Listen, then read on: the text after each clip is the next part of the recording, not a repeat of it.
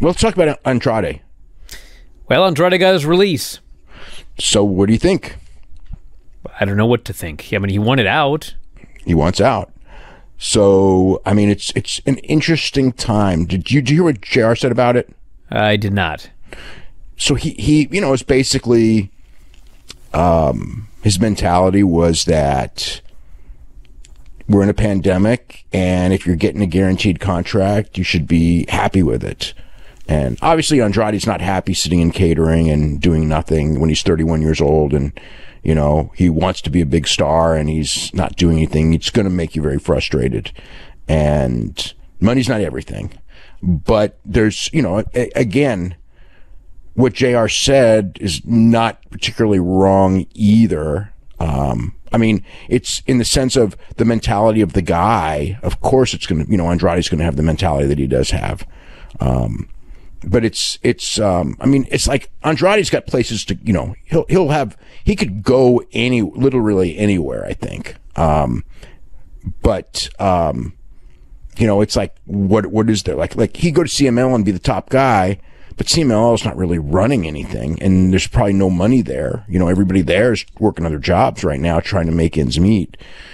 He could go to New Japan, Takaaki Kadani loves him, so he could go back to New Japan. But again, it's one of those things where what's their budget like? And then there's AEW, and I don't know what the situation there is as far as, they've been hiring so many guys. There's got to be a limit on how many guys that they can hire. I mean, in a perfect world, do you bring him in with Thea Trinidad? Absolutely. They were a great act in NXT. There's no reason they could have been a great act in WWE if they were allowed to be. I mean, you're kind of getting like a polished, very good act handed to you, and that rarely happens.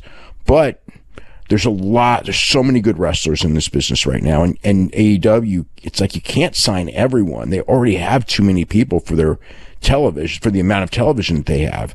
So I don't know what the mentality would be, and I presume he's on a 90-day non-compete, so that's mid-June, and by mid-June everything's going to be different anyway. So but I mean, I get him wanting to get out. Well, at the end of the day, I mean, him and Charlotte are engaged, and as a family, I mean, they're going to easily be bringing in mid-six figures.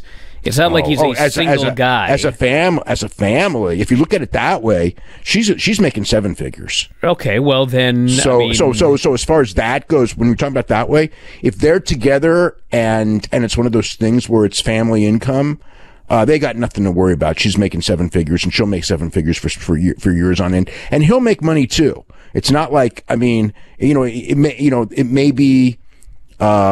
It may not be right away, but someday, Japan business will be back. And, at some point, AEW is going to want to bring somebody new in, and he would certainly be talented. So it's like in the law, and, June may be that time, and AEW is going to have another hour of TV, and who knows what else is going to happen. But, I mean, in that sense, I'm not worried for him. Yeah, the point is, if he wants to wrestle, he's not going to be starving. He's not going to starve no matter what. There's going to be places where he can work, and where he wasn't going to work. So, what do you want the guy to do? I don't want the guy to do nothing. I don't want him to waste his prime years and be one of those guys and just, especially because he's a real talent. But, it's, I mean, like, if indies were opened up, and when that happens, I mean, he could just go, because, there's going to be, the one thing that's going to happen when indies open up is that there is going to be a need for those indie headliners, the guys that go in there and draw people, because many of them are tied up. Almost all the ones who would have been those guys signed with WWE or AEW in the last year because they had to, because indies were shutting down. So when they open up again, a guy like him, especially like he could make a lot of money on merchandise if that's what he wants to do while waiting for something bigger to open up. But he'll always have something. And You know, I mean, he's going to be happier because if he was happy, he ain't asking for his release if he ain't happy. He's clearly not happy. And I can get not being happy. You want to be really good at this profession? I mean, the guys who are really good at this profession, you know, I mean, of course, money is part of it, but, you know, money's not the be all and end all in life. It really isn't. I think, and, you know, so that was his thing. And, you know, I mean, he'll have places to go, and he'll definitely have, but it's a rough, right now is still a rough time. Hey, if you're a big fan of Wrestling Observer Radio, we got 12,000 episodes of all of our podcasts up at our website, WrestlingObserver.com. If you sign up today, you get access to every single one of them.